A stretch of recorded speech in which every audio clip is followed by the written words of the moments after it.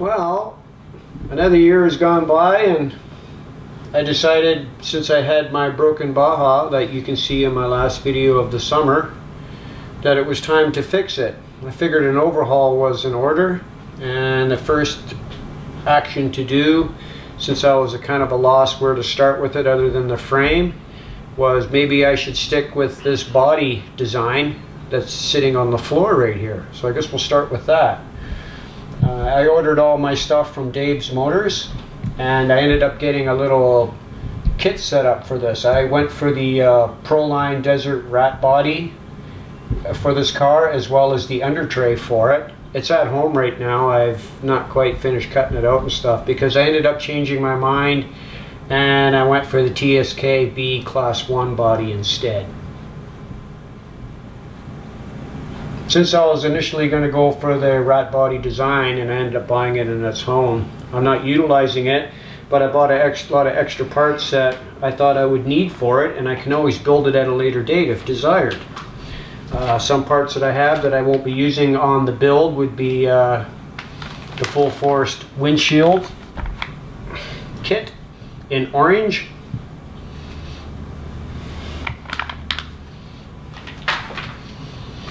The RC modified pipes, these are stainless steel. They get cut into here. They get cut in right into here, and they make it so it's easy access of the top of the cage, so you don't have to necessarily pull it all apart. It's a quick release type thing, and it adds a bit of strength to it. I ended up buying this Top Cad front bumper set. I have the matching one for the rear. It's quite heavy duty, but it looks like I won't be needing it at this point in time. I heavily damaged the skid plate on the bottom, so I went for the stock skid plate. This is for the bottom of the engine again, and I ended up using the old one anyways because it wasn't as bad as I thought.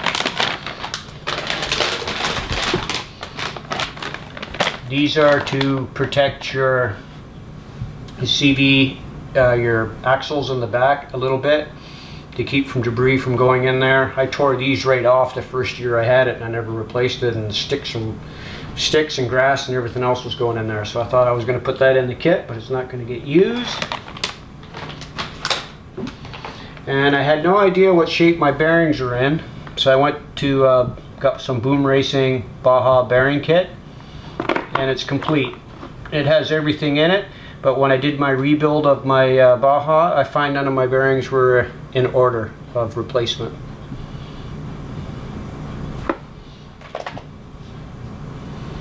I had my Dominator pipe on the back of the original Baja, and I had this cage on it, and when I was taking it apart, I noticed that it melted right here. That was from the pipe touching the plastic. It almost cut it in half. It took it halfway out. So I sort of abandoned the Dominator pipe theme, and I went for a different exhaust altogether.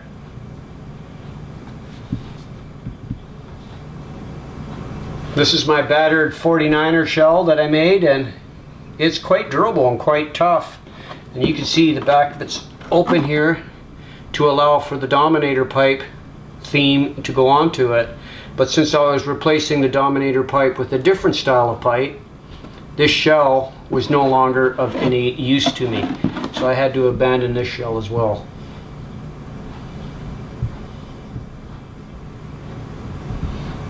This is what I opted to go for, the TSKB Class 1 super tough polymer shell, and the shell is made out of Lexan, which is quite thick. I think it's about 3 millimeters.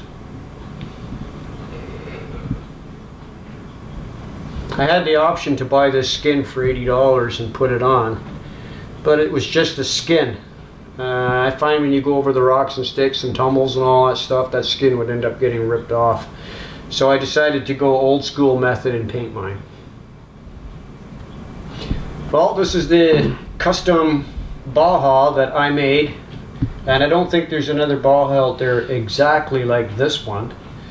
And as I went on with the build, I started with the bottom of the chassis, and then I decided I wanted to change the exhaust, and I decided I want to change the shell, and it ended up turning into an overhaul. I said, if I'm going that far, I may as well strip it down to nothing and rebuild the whole car all over again. And this is what it is. Stock, when you buy this Baja stock, it comes in at 21.2 pounds. We put this baby on the scale and it's weighing in at a whopping 30.5 pounds. 30.5!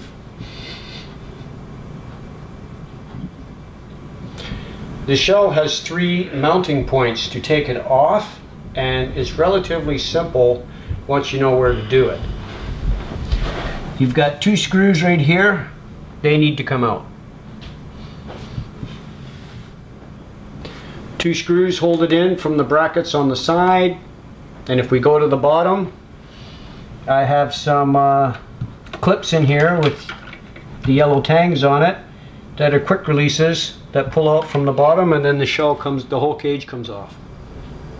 These are the accessory parts for the cage kit, and you're supposed to cut these out, and they give you like almost like a template where you can make it for like the windows covers that they would have in the desert Baja.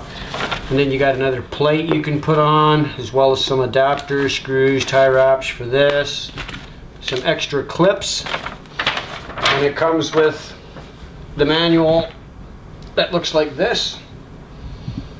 Here it shows you how to cut out your windows and all that other good stuff, and how to put it on and how to tie wrap it,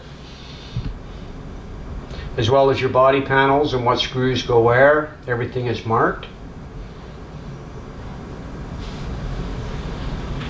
And on the other side, it shows you how to put the rest of your paneling on, like these pieces here, as well as your screws, and how to assemble it.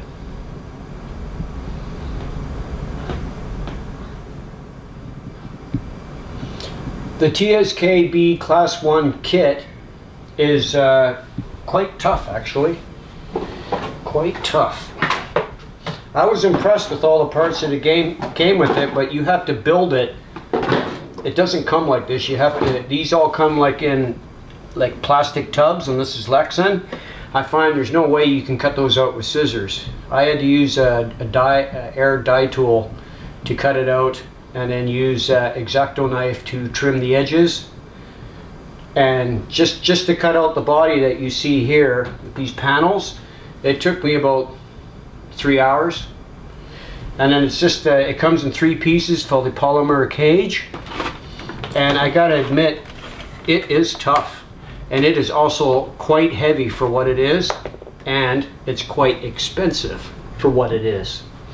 If you want to, you can see how thick the polymer is here. And Lexan is the same type of plastic that's used in riot shields for the police. The reason that they decided to use it for these RC cars is that it's tough, durable, and flexible. In other words, this is very hard to crack, dent, break, or puncture. It's made quite well. If you want to compare how thick the polymer is to the old one, you can see the difference right here. I would say it's twice as thick.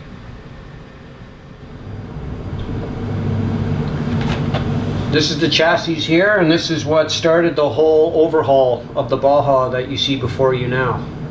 I was doing a jump with it at the gravel pit. I went a bit too high, came nose down, because Bajas are prone to be nose heavy in stock form, and they don't seem to jump very well.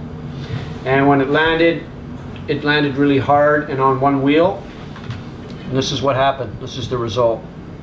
It snapped right here, and from what my understanding is, this is the nose piece here. It's prone to cracking and breaking. Apparently it happens quite a bit, and they've come up with a remedy to rectify that, which I have that installed in my Baja right now. This is a Dark Souls front bumper. It worked well for a while until I started hitting some rocks and stuff like that, because in BC there really is no desert to be riding your RC in, and there's rocks everywhere and trees and sticks, and it was hitting everything under the sun. You can see it got distorted, and now it's lost its memory. Every time I hit something now, it bends back instantly. It needed to be replaced. In my hunt for a new chassis, this is kind of basically a tub design. I wanted to get something solid so it had maximum strength, and I ended up going with the Scorpion chassis with the Scorpion matching skid plate. And the skid plate here reinforces the nose piece here, so now the thickness is twice as thick, and there's no way that can break now. I decided to carry on and just leave this is the stock engine brace. It seems to work quite well, so I just left it alone. It wasn't bent or anything. I just painted it black, left it nice. These are my RPM control arms, which are the durable plastic. They're about 30% tougher than regular polymer plastic. They take quite a beating, and I can't seem to break them. So I put 2 in the front, 2 in the top. I did dye them with RIT purple, but once they come white, and then once they took all the abuse, all the white was sticking out from underneath. So I decided to go with the blue scheme that you see here, and I painted everything blue. My chassis was bent up, so I kind of thought maybe that this front plate here, which this is the stock plate, I thought it was possibly bent.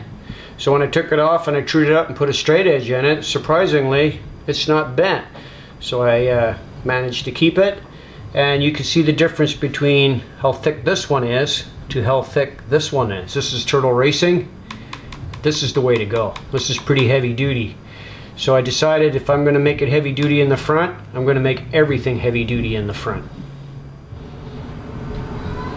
I opted for a new servo in the front. I basically was running it all along with just the stock one.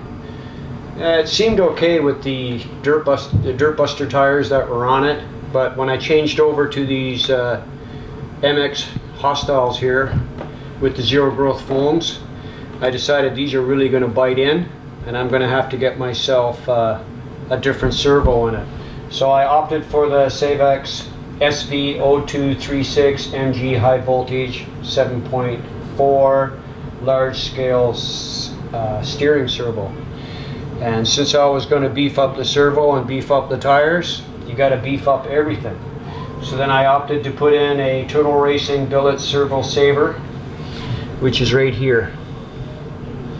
The other one that came with it is this one right here, and it is stock, and it was basically wore right out and distorted. It's just made of plastic with a couple of bushings in it. I had to change these are the tie rods. They call this the turnbuckle design, and you can see why it would be the next thing to go, because these are just plastic with a little ball in it. I could see that being ripped right out through the servo and the tires in a hard grip situation. So I went for the turnbuckle design, and you can see it's quite beefy. There's no way you're going to break that. This is used on old aircraft technology with the even the bushings inside of it and everything is all steel. And when you set this up and you put the screws in, you got to make sure that it has some flex in it like this, because if not, you're going to snap the end off. It's got to be able to flex like that. The tires that come with the Baja stock are the Dirt Busters. They're kind of like a sand rail tire in the front. They're okay if you're just using it for general bashing and stuff, but I found the more I used it and the more I used it and the more I used it, the less effective it became gripping the ground when taking a corner. And I was just like, why is that? And when you grab the side of it on the Dirt Buster, you could actually, the sidewall would fold over very easily just by pulling on it. And so I decided to take the tire apart and see what was going on in it. Well, inside it's got the regular foam inside, and all the stress from it going from end to end to end to end, the foam inside disintegrated from about here to the end, and it just fell apart. There was nothing left of it inside. So you basically had no support on the inside at all. That's the whole reason why I opted for the knobby style tire that I have here with the zero growth inserts inside, because no matter how fast it goes, this tire will not balloon, and the sidewalls on it are as stiff as can be. It should work like a dream now. Well, all my shocks needed to be rebuilt because I lost a little bit of fluid out of each one. You should do it once a year, whether it's dirty or not, just to take any potential contamination out of it. And I decided to go for heavy-duty springs or coils in it. The reason being is because this screw here, this is like your set screw. You can set up your tension for it. I had it basically bottomed out in the front and the back because when I was just doing the smallest of jumps, it was bottoming out always, even with the right proper amount of fluid in it. And so I think the coils were just too weak. I could have changed out the oil, but I just left it as stock, what it's supposed to be. And so since this rig I knew it was going to be a little bit more weight, I opted for the heavy duty shocks, and I changed out the front and the back. You can see one's black and one's silver. I opted for the two different colors so I wouldn't mix them up. Not that you can anyways. And this is the front spring. You can see how thick it is. This is the stock. This is the heavy duty one. Hopefully you can see how much thicker it is. It should be a little bit thicker. And it's a little bit longer and a little bit stiffer.